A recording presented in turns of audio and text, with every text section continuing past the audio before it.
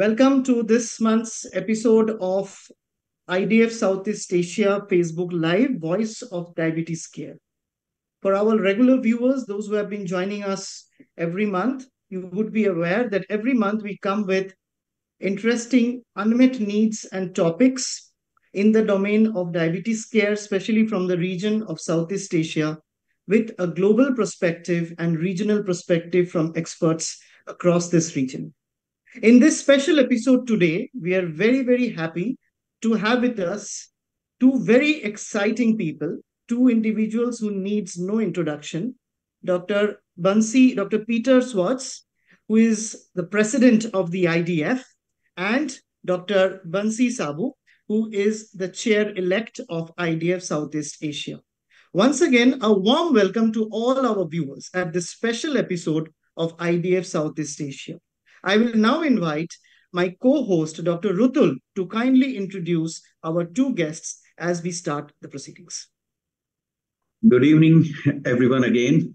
So I would first introduce Dr. Peter Swartz, who is from Germany, Dresden, and who is current president-elect as well as serving as a president, unfortunately, earlier, just because untimely death of our current president, who was our current president, Akhtar Hussain sir.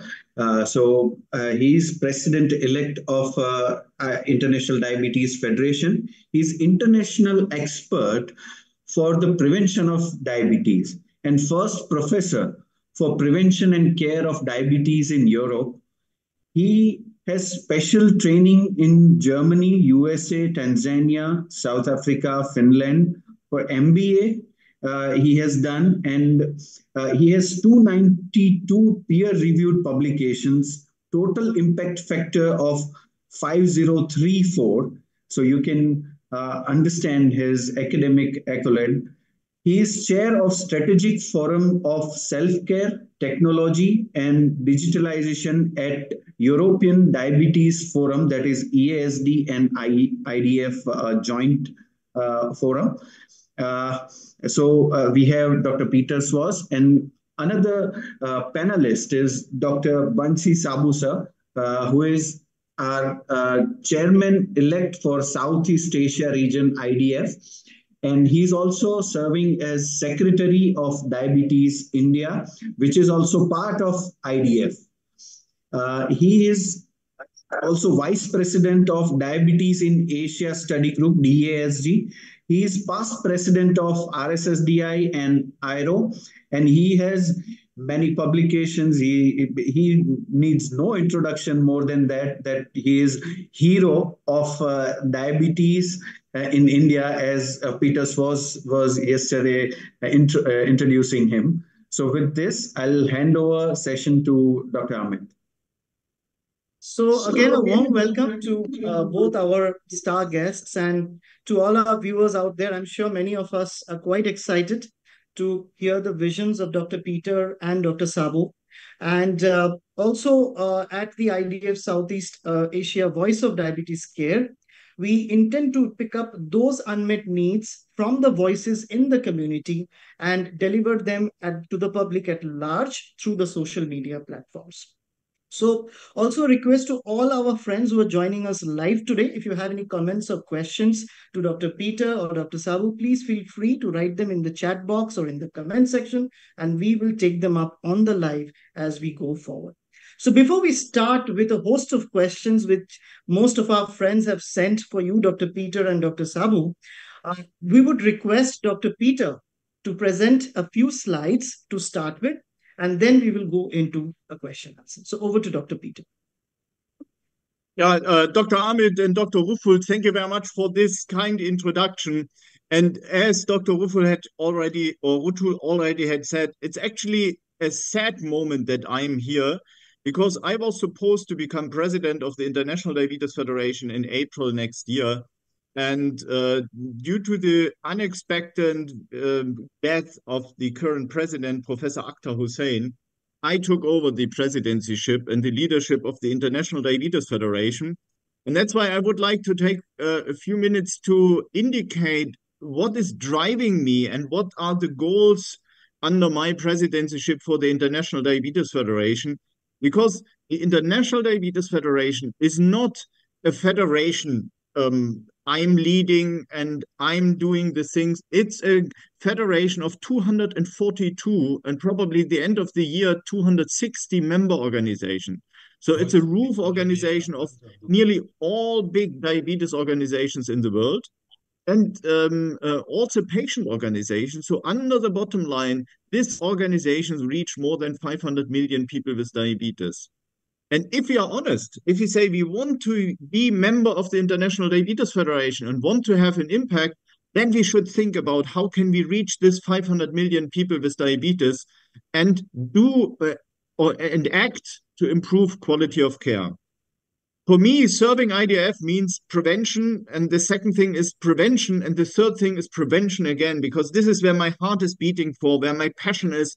Because if we are honest again as physicians, we know what are the risk factors for diabetes. We know how the risk factors evolve. We know the pathophysiology, but we still wait until we diagnose diabetes, and then we often have a diagnosis-free interval from 10 to 15 years, and then we start treating a disease which started 25, 30 years earlier with its pathophysiology. So thinking about how can we become better and be preventive and enable prevention programs is important. And the second thing for me will be digitalization, using digital tools, digital therapeutics to reach patients where they are and provide better evidence-based care, finally building IDF as a strong, powerful organization. What is driving me? Or where my passion is addressing the need of our patients. And this need may vary a lot between different countries, like, for example, in India or in Suriname or Japan or Finland, but many of the needs are also in common. So being specific for the individual needs, but addressing the main needs of our patient, this is what is driving me. And if you ask why IDF, I think we need a powerful voice for people with diabetes, and we need a powerful voice for modern, innovative treatment of people with diabetes. And this is, again, what is driving me. I truly believe that every person with diabetes in the world has a right to get an adequate diabetes treatment. And yesterday I shared the story where I met a father of a type 1 diabetes child in Congo, and he said it's very difficult for him because on a daily basis, he has to decide to buy the insulin for the child or the food for the rest of the family. As long as this situation exists, we have not fulfilled our task. So I think the mission of all of us should be to provide accessible and available high quality of preventive diabetes care. And this, again, is driving me as president of the International Diabetes Federation. I want to be in the brain or in the diary of every healthcare politician. I want to be in the pocket of every diabetes patient, and I want to be in the heart of every healthcare professional treating people with diabetes in the world. How do I want to achieve this, or how the International Diabetes Federation wants to achieve this? Firstly, we will develop a global diabetes index, asking every year, every country, patients and physicians about their perception of the quality of diabetes care. We will translate this into an index and release all the information free on World Diabetes Day. And so then every stakeholder in the diabetes sector can see, okay, my country scores at maybe 64, but the neighboring country is 68. How can this be?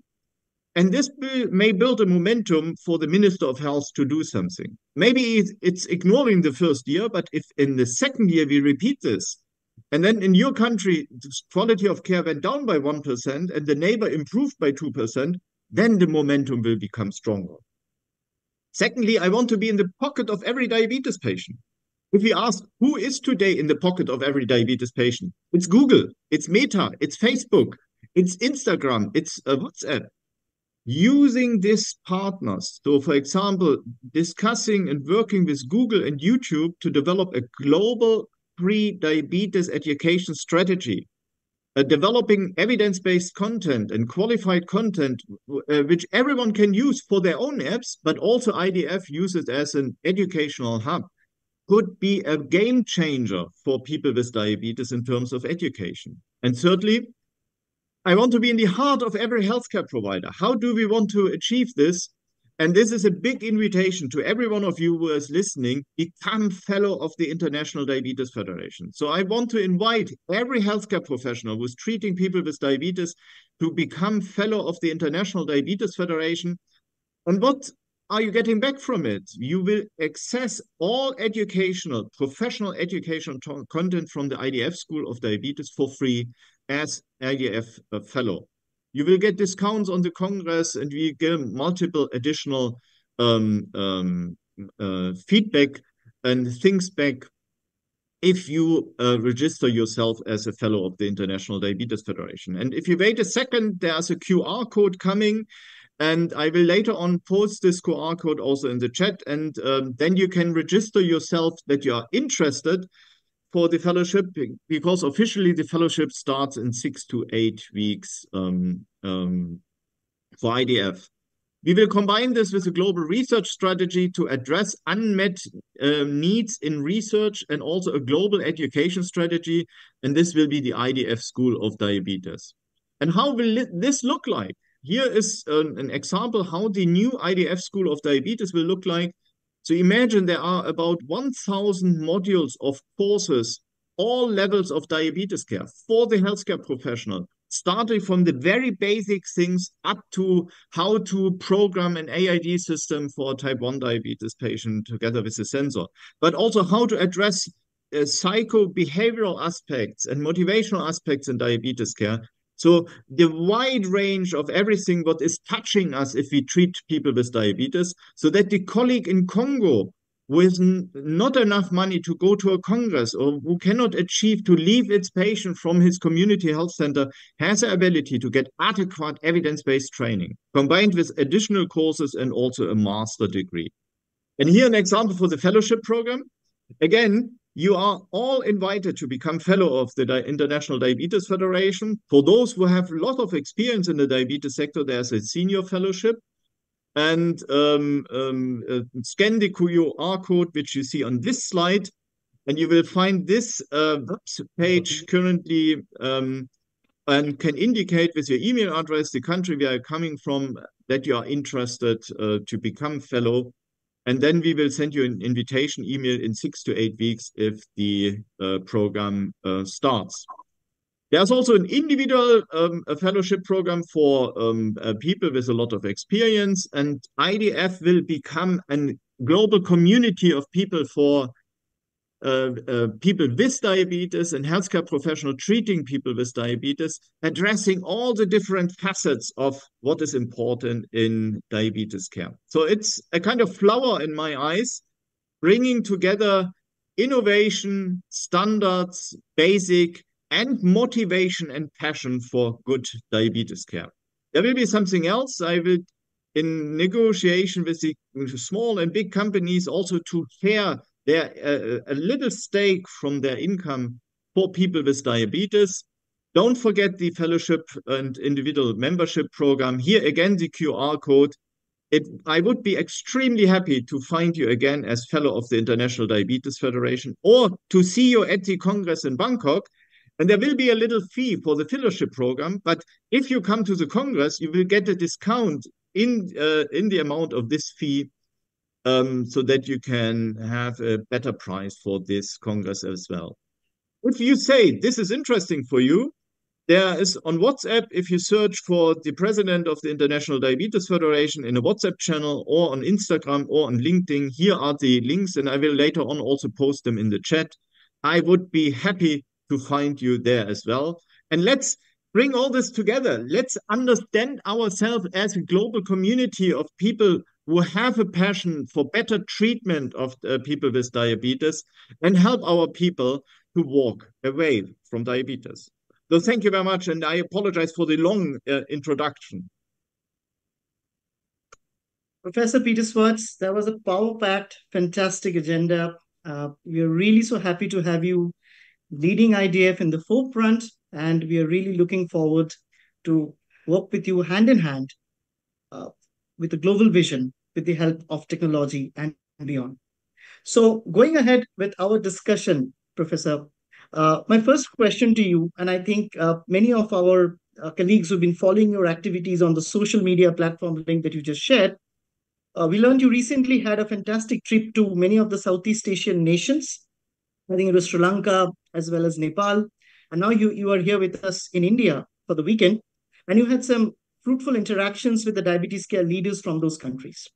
So, first question to you is, how was that experience of visiting these Southeast Asian nations? What about the unmet needs that you realized that exist in the Southeast Asia country? And then now you're here with us in India. So, how do you see India, as a diabetes care leader in the Southeast Asia region as well as in a global perspective? So let me start from the beginning. And actually, we should have another 3 hours to discuss these topics. First, I must say it is totally cool to be here in this region. I started in Sri Lanka, was in Nepal, in several cities in India.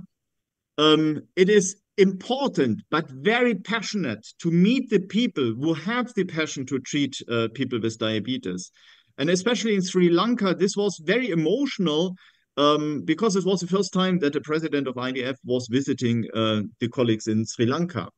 You mentioned the unmet need, and this is always a question I'm asking. What is the biggest unmet need we have to address, or where IDF should act?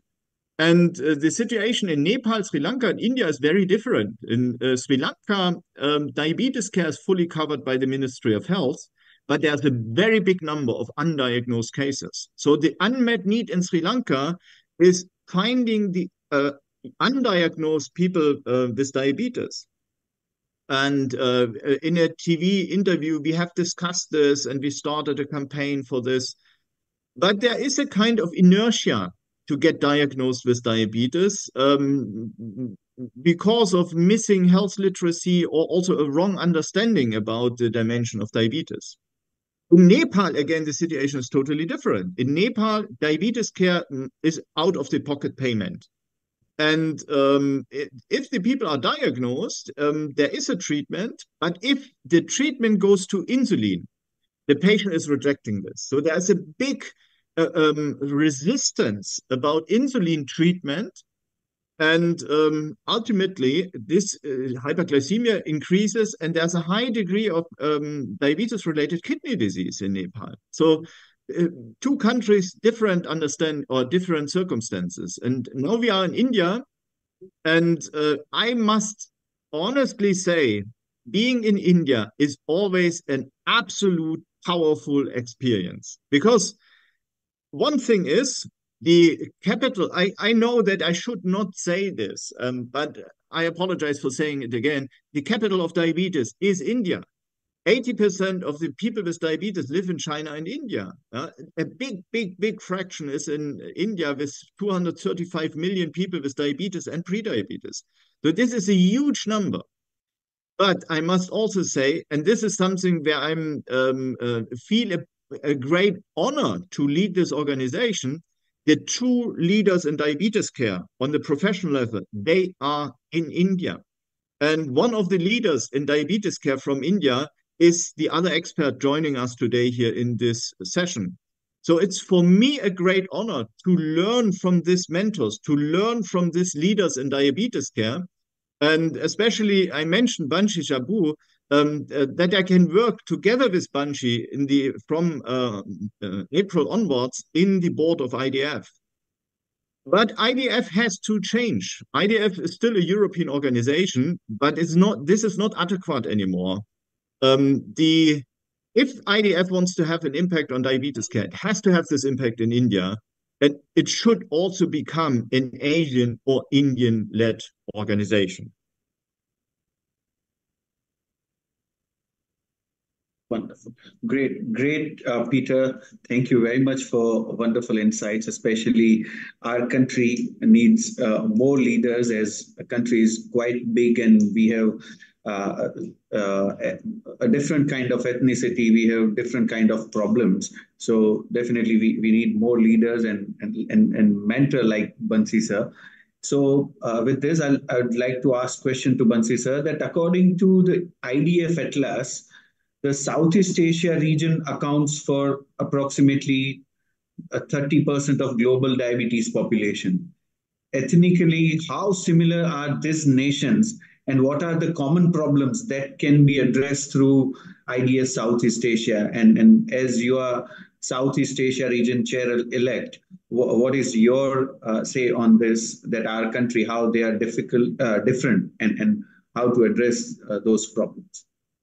Thank you, Rutu, and thanks, Amit and Rutu. The idea of, you know, doing this diabetes voice directly on a Facebook, to reaching out to the people with diabetes or those who are taking care of diabetes patients. This is the diabetes voice which we have started.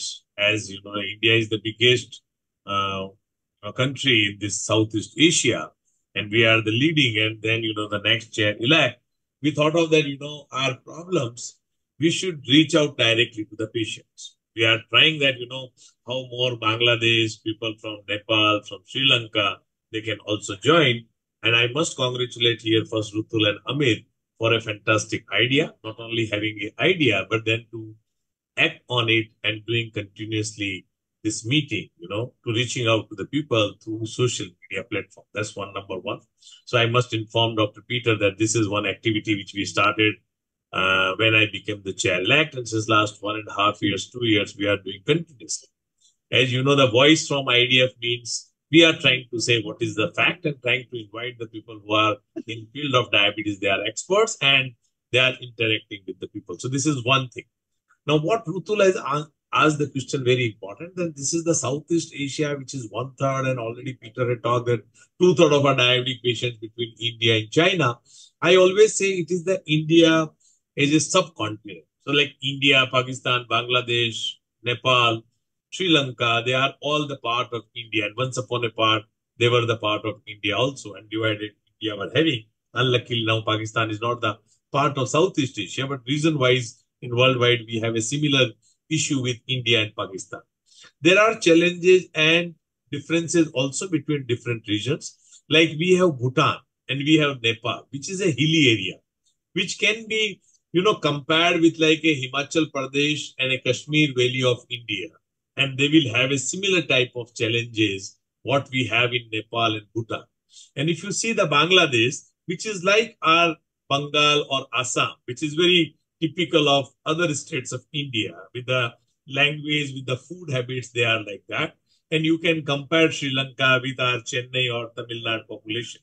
We have with us with Maldives or Mauritius, which are like our Goa or Lakshadweep or Andaman or Nicobar. So, whatever we have in India, some of our regions can be compared with these, other countries who are also the part of India subcontinent, and they are part of our Southeast Asia. So we have many similarities with them, and we have many challenges which are common with us. But one slightly dissimilar, which I can say, the Bangladesh and Sri Lanka, these are the two countries where diabetes, and primarily I'm talking of diabetes and other health issues related to the non-communicable disease, are many of them are taken care directly by the government. In Bangladesh now, each district is taken care directly. They have a Bangladesh Diabetic Society, and this burden, they are directly connected with multiple medical college, institute, their state and province and their district have a direct coordination, and they get the treatment and therapy directly from the government, which is almost free of charge. And the same condition is Sri Lanka.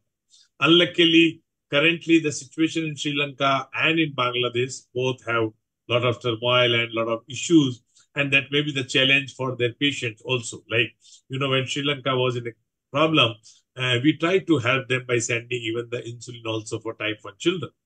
The Nepal is again a different situation. Together, as insulin fear is there all over the world. It is more in Indian subcontinent, and there out of that, you can see the Nepalese population have more problems. Bhutan have another unique issue. They don't have any NGO. There is no NGO in Bhutan, and that's the reason they are not becoming the part of this idea of Southeast Asia or International Diabetic Federation, because there is nothing like a diabetes Bhutan. Even our chair, Dr. Azad Khan, had personally visited, and then we decided once again to visit Bhutan to make them part of IDF, International Diabetic Federation. The challenges are there that we are getting highest number of diabetes, prevalence is increasing. We are getting diabetes in early 30s and 40s. That's a big challenge. We are more sarcopenic. We are highly fit, thin fat, highly insulin resistant.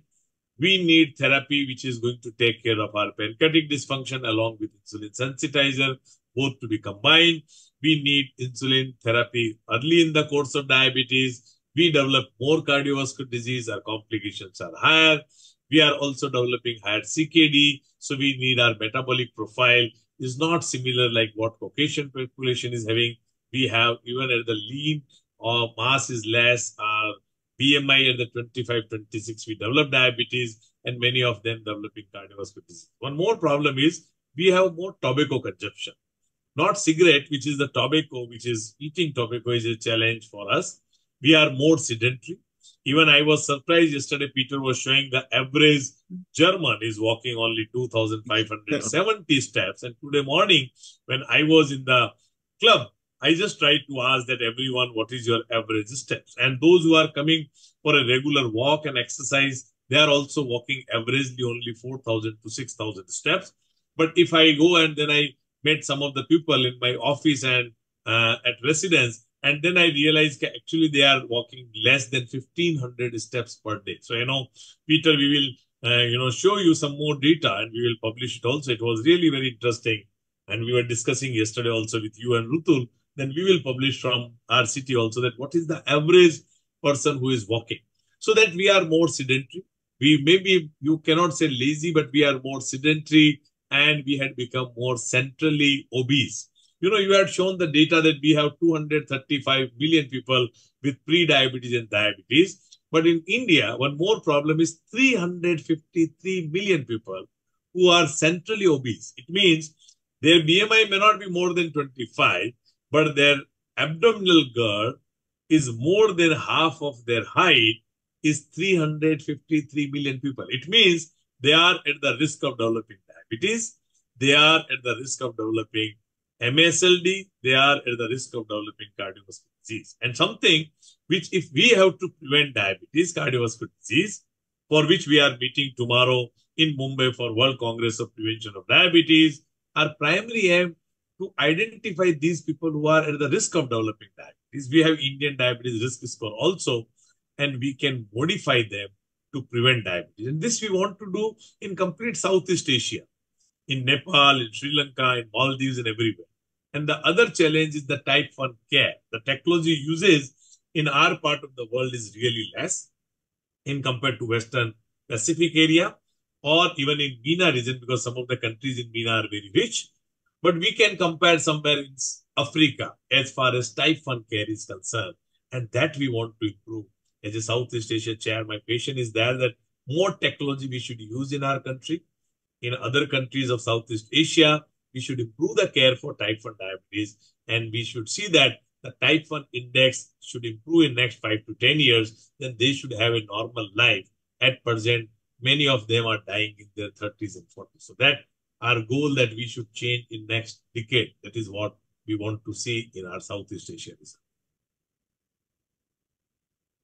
Thank you very much, Bansi sir, for insights of Southeast Asia region. What are the challenges? How different our region is?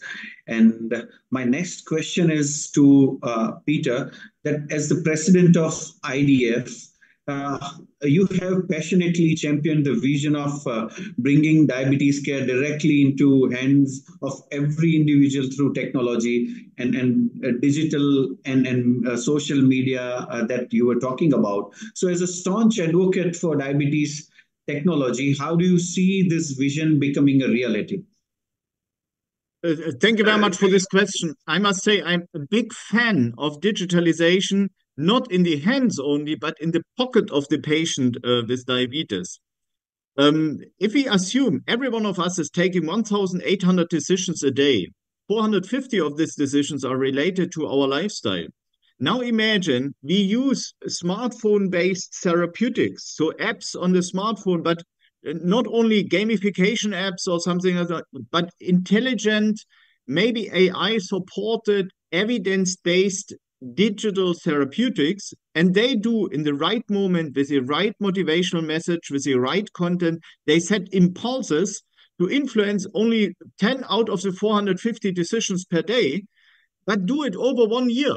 So this can work actually without that the patient recognizes that he is in a diabetes program, but this may translate it into 10 kilogram of weight reduction over the period of a year. Or, for example, to a gain in muscle mass, which especially in the Indian subtype of diabetes is of direct benefit to the patient. So I'm fascinated by the digitalization, not because it's cool to have a smartphone, because we never have been so close to our patient than being in the pocket of the patient. But now we as healthcare professionals must rethink. Yeah, in the past, we prescribed a drug and the patient came to us if he had a problem. Now we are constantly 24/7 with the patient and should think how we can use this power and rethink behavioral and motivational strategies delivered by the smartphone. So digitalization is for me not a new kind of diabetes care. It's a new delivery channel where we deliver behavioral associated modern innovative diabetes care. And now let's go a step ahead. Think about AI. Yeah, AI will, with the upcoming months, become better and better and better. And there is, for example, in Sweden, a development of an AI-driven digital diabetes therapeutic, which is like the diabetologist out of the pocket. This app tells the patient exactly at what hour a day the patient should inject how many units of insulin or when to take the drugs and what physical activity is good, and it uses an intelligent way to motivate the patient for more physical activity. And now we could say, oh no, we don't want this because we are physicians and we want to take care about our patient. I'm thinking about countries like Rwanda. There are 350,000 patients with diabetes and one endocrinologist. So, and the digital infrastructure in Rwanda is better than in Europe. So there are regions in the world where digitalization can be a game changer for people with diabetes. And this is where I'm passionate about. But we also have to accept there will be patients who not at all wants to touch an app, who have no digital literacy. So we will not reach every patient with it. But this gives us a chance to concentrate our routine work on those patients who really need more attention from us, and those patients who are happy and are well treated using digital tools, they can go ahead with this. So we should not fear this. We should take this in our hands, and we should be the driver of digitalization and diabetes care. We should not leave it to Google or Meta or Alphabet. We should be the one. We should be the frontier in using digitalization and diabetes care. That's a fantastic viewpoint, Peter, and that's what we keep saying, that we are gradually shifting from the era of just evidence-based medicine to data-driven, intelligence-based medicine. And with you on the forefront, I'm sure there are brighter days ahead. And we also believe that technology is here to stay, and the true essence will be when it's going to be affordable, available, and accessible to one and all. Yeah.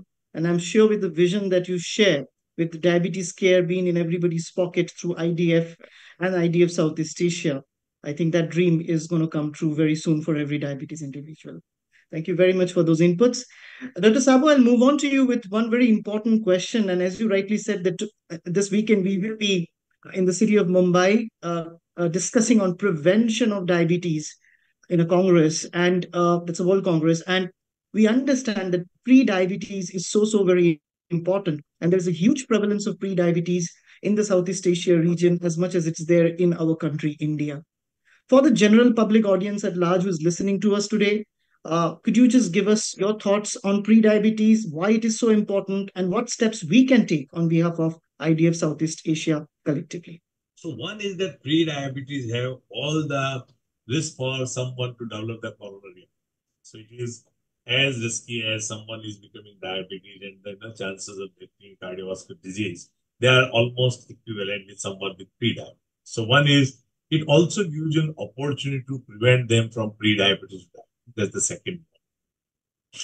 But in my clinical practice, I always understand that even someone who is at the risk of developing diabetes, you must understand that he is also at the risk of developing coronary artery disease too. Even he had not done the diabetes. So you have to intervene all those things. You have to do all those things to prevent him from cardiovascular disease or preventing him to become diabetic also. And that's how the importance of metabolic syndrome, because they have all metabolic risk factors, whether it's a dyslipidemia, whether it's a hypertension, whether it's a central obesity, whether you are calling it sarcopenia, you call it more fat percentage, or even some of them may have even the higher insulin resistance also, and they have some of them have pre-diabetes too. Yesterday, Peter had shown very interesting data. Even with the persons with a normal HbA1c, they put on a continuous glucose monitor.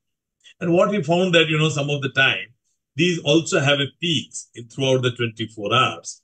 And then he had tried to show that these are the ones who should be picked up. It's not that the CGM should be used for the diagnosis, but even in the early course of diabetes, when their HbA1c is absolutely normal, even less than 6, less than 5.9, where they cannot be called even a pre-diabetes patient, 5.7, but still, we can do many things for these people to prevent them to become diabetes.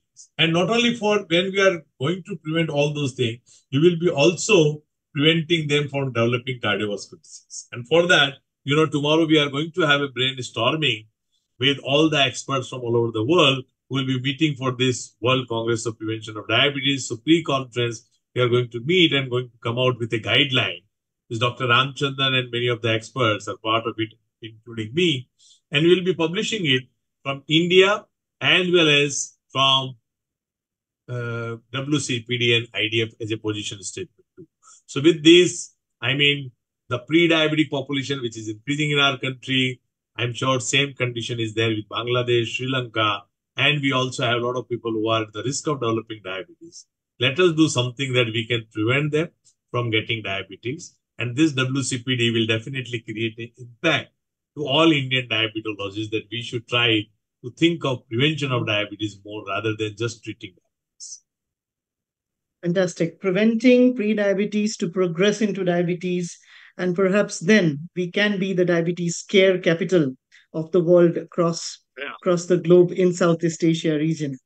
So, Dr. Peter, for all these preventions, we need education, and one of the biggest asset of IDF and vision of IDF has been in capacity building and imparting education, not just in healthcare professionals, but also in the community and patient at large, and such is 1 hour initiative here through this Facebook Live episode. And there is an initiative of IDF, which is the IDF school, which you already showed in your presentation. And we have a lot of our healthcare professionals connected through this live session across India and across the globe and Southeast Asia. So could you elaborate about how could a healthcare professional get more specialized education through the IDF school, and also a little bit more highlight on the fellowship program that you spoke about? Yeah. Thank you very much for this. First, the IDF school is a very intuitive and practical, I could say, product of IDF.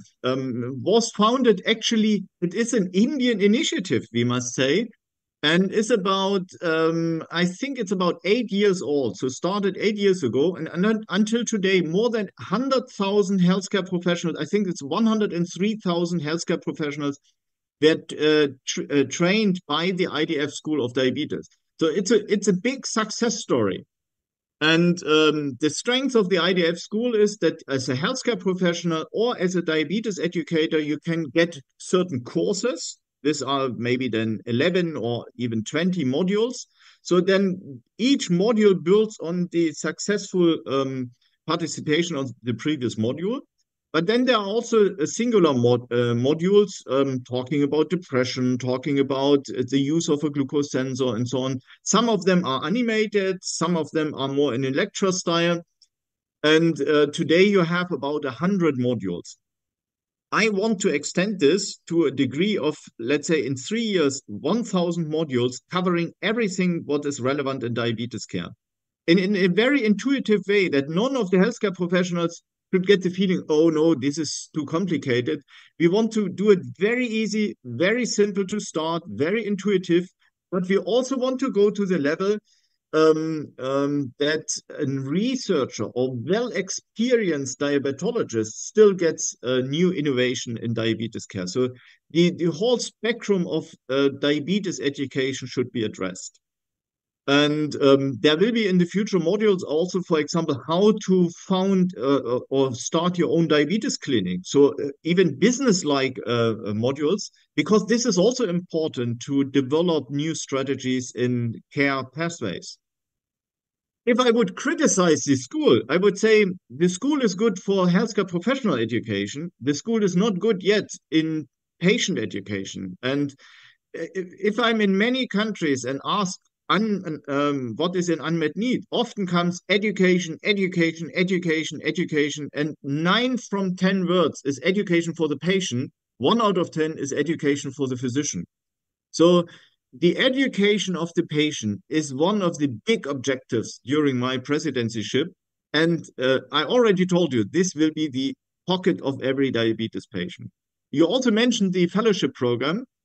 My goal is, because we have on a global scale about 1.2 million people treating patients with diabetes. And I want to build a community, or IDF wants to build a global community of these healthcare professionals. If we look into different countries, many of the, or I would say all of the healthcare professionals have a big passion to do good diabetes care. But as I said, there's often a lack of continuous education. And I want to bring the education for free for the fellows of the International Diabetes Federation into their office. And it doesn't matter, is it Tanzania in a rural area, or is it Congo in the capital, or is it Finland on a ship or somewhere, so that we reduce all the barriers to access high quality evidence-based education in diabetes care. And at the end, if we improve the skills of the healthcare professionals worldwide, they provide better care, they reach more patients, they can deliver better care, and this will improve the quality of diabetes care for all of our patients. So a big invitation. I think you shared already the QR code. Register your interest for the fellowship program and follow us on the social media about the strategies of IDF, because then we will always give an update about this. Great. Thank you, Peter. I have already shared it in many of the groups. This Thank you very much. And definitely we are going to get good response. So I have next question for Dr. Bansi Sabu. Are you here? I guess. So we can go with the next question with Dr. Peter, and then yeah, of course. So Peter, we have question that the theme of IDF World Diabetes Day 24-26 is diabetes and well-being.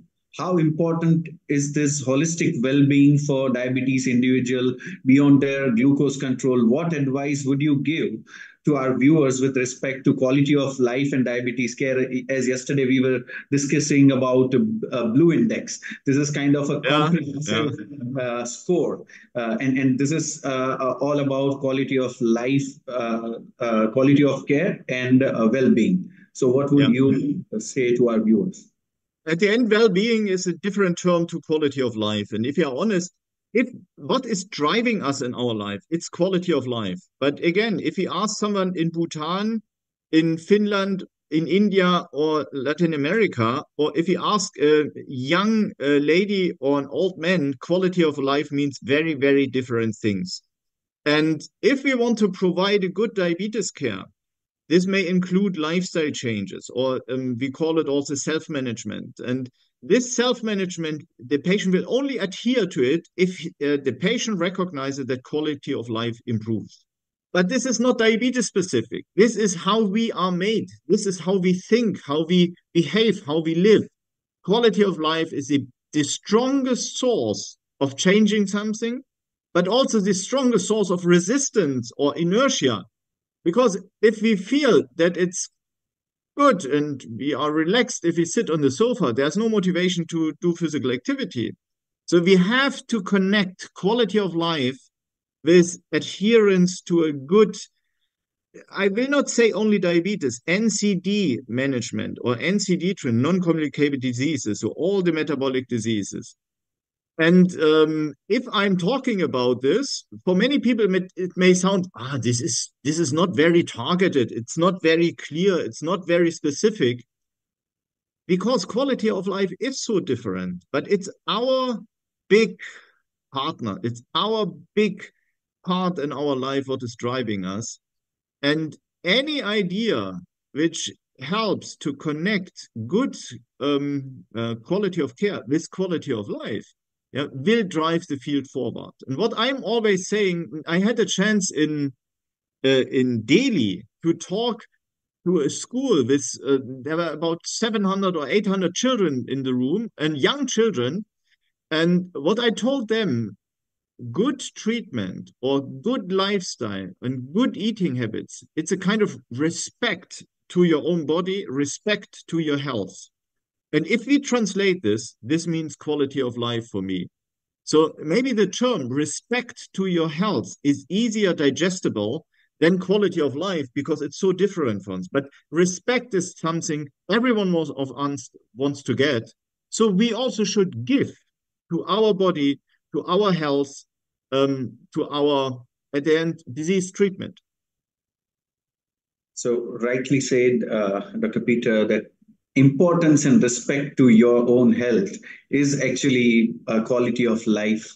Thank you very much. And we have next question to Dr. Bansi Sabu, that and it is one of the important question for our region, as well as you have worked tremendously in this field, that insulin availability and affordability has always been a challenge in Southeast Asia region and in our nations, especially for type 1 diabetes individuals.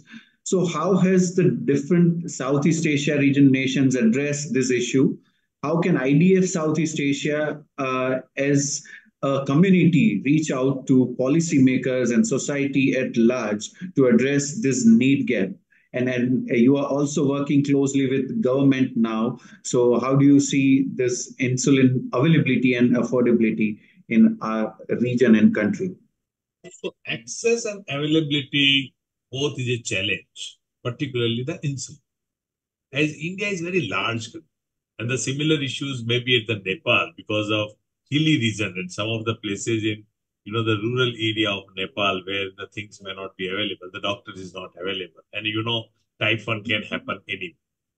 The challenges which I know it at Maldives, Maldives is a country with 700 islands, with more than 300 island people are staying, and they have to travel from one island to other island only through that water board system. I mean, that again a challenge for them.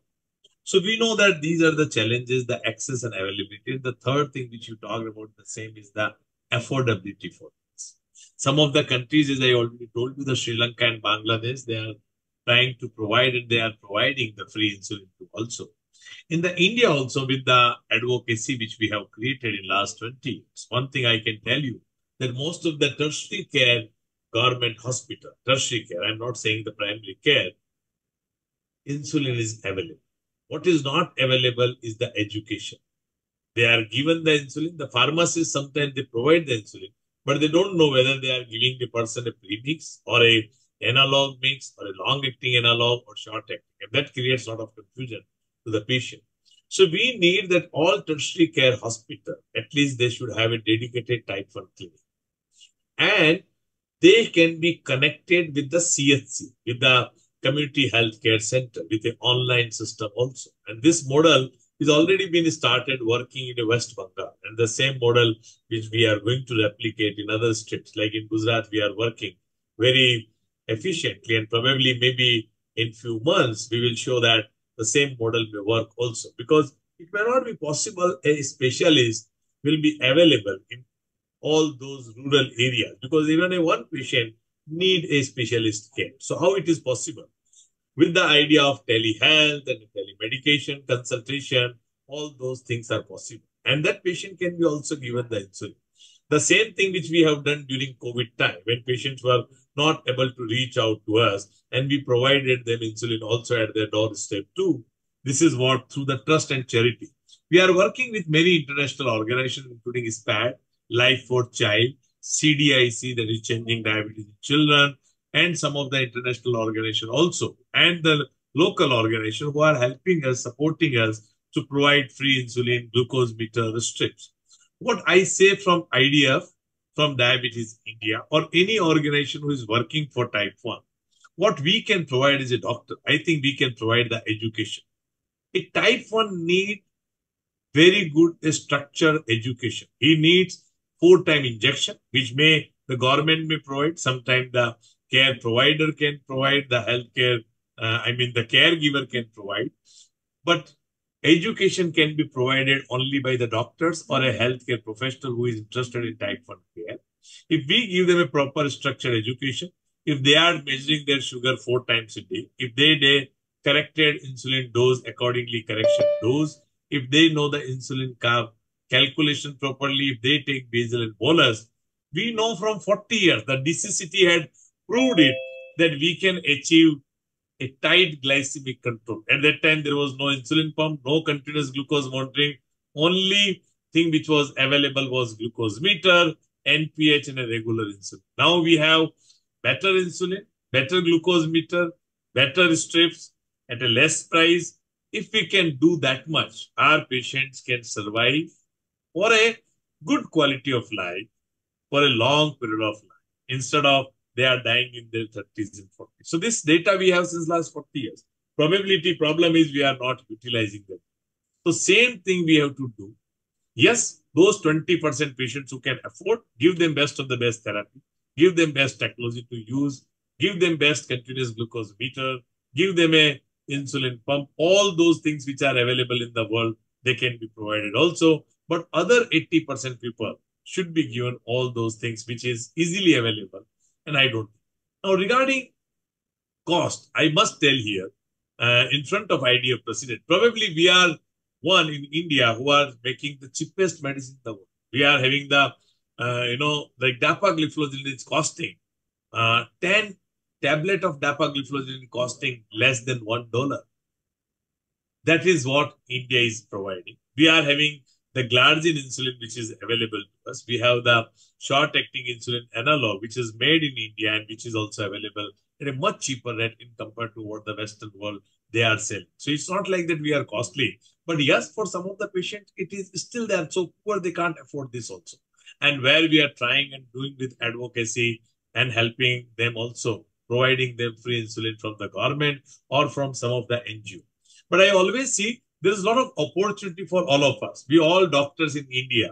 We have a lot of opportunity to serve the society because society is underserved or many poor people are there. If suppose you are in Germany, probably you will not have that opportunity to serve those poor people because you don't have those poor people who can't afford insulin or you have to provide them insulin. But in India, you have that opportunity. And I always say that all 100,000 physicians who are working in India, taking care of many patients of diabetes, they have opportunity for prevention, for increasing awareness, for giving them good therapy, for preventing their complication. If they are interested in type 1, they can also take care of many of these children and giving them a good quality of life.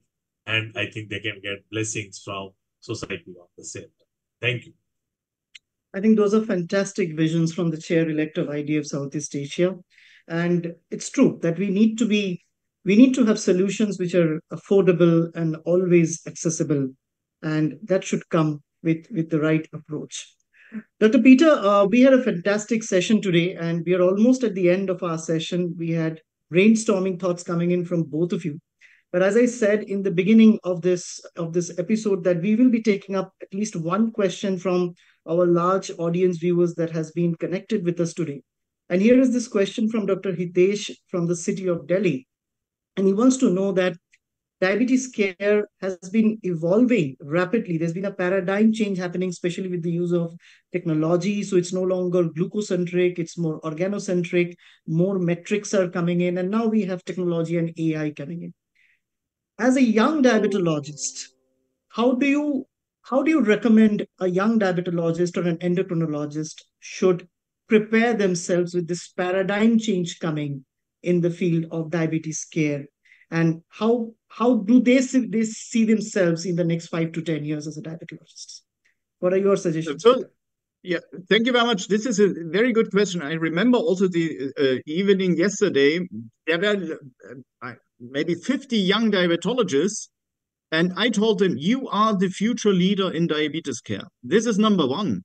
Um, uh, See yourself as a future leader, as a young leader in diabetes care. Will it really be a paradigm shift?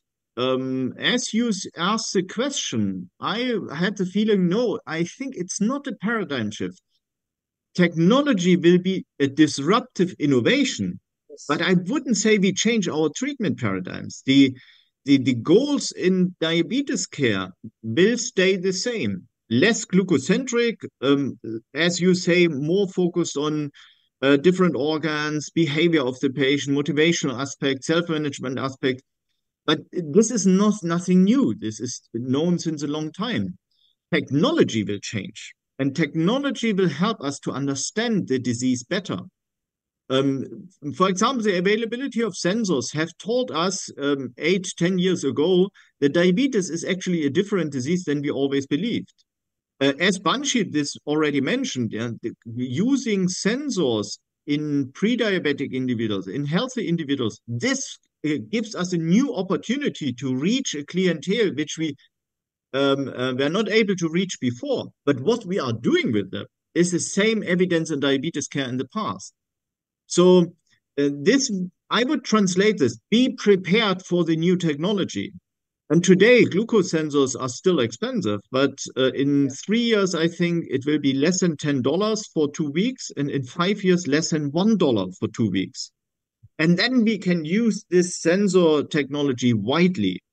And the strength of the sensor is that it gives an immediately feedback to the patient about his eating habit and the glycemic load. And this will change the understanding of the patient about the disease. So the level of discussion to the patient will vary. And I clearly would recommend to the young colleagues, understand yourself as a leader in diabetes care, as a frontier to use the technology, not only to measure glucose, but to use the technology to provide better, timely, earlier care to the patient. Other aspects of technology like AID systems or the use of AI, this also will come. And here also, I would say, don't fear it. Be prepared, use it, try it again if you failed, and develop your very own, very individual model of providing diabetes care. Listen to the teachers and the mentors, but build your own model, build your own concept, and then you will be successful.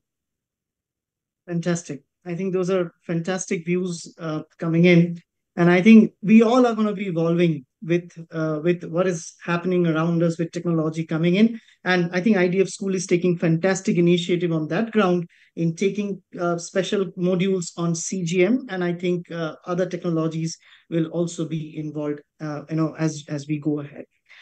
We had a fantastic session, and while we go to the end of this episode today, and I hand it back to my dear friend Dr. Rutul for closing. Dr. Peter, we would like you to give your closing comments to all our viewers, and also what are we awaiting at the IDF Bangkok 2025? It will be a very cool Congress. Come and discuss. Don't only listen, discuss, find controversies, discuss with the other people, discuss with the speakers. And as I said in the previous statement, prepare yourself as the future leader in diabetes care. This is what I would like to give everyone home. And in my own interest, look at the links we have shared on the WhatsApp channel, the Instagram, and the LinkedIn post, and also the QR code for the fellowship program. Use this because this is your road to become a leader, a future leader in diabetes care. So thank you very much, Peter, as we have already started this work, and definitely as we have very big group of D Genius, as yesterday we were discussing about, it is under the umbrella of Diabetes India, and we have more than 500 doctors, young diabetologists and endocrinologists in that group, and we are working actively for this group. So definitely we are going to share everything to everyone personally as well, and we are going to recommend them this all stuff, and we are meeting in person tomorrow or the day after tomorrow. Then also we are going to discuss about that. So with this, we would like to be really thankful to you for wonderful insights and giving us the chance to discuss about IDF, Southeast Asia regions problem and challenges, and how to overcome, and thank you very much for motivating and saying that yes, we are the future leader. As all diabetologists who are watching this live, they are really motivated today, and definitely we are coming out there in front, and we are going to play a big role. We will try to play the big role in diabetes care. Thank you very much again. And thank you very much, everyone, for joining and watching us live. And we'll see you next month as well. Thank you. Thank you. Good night, everyone. Thank Good you. night. Good night.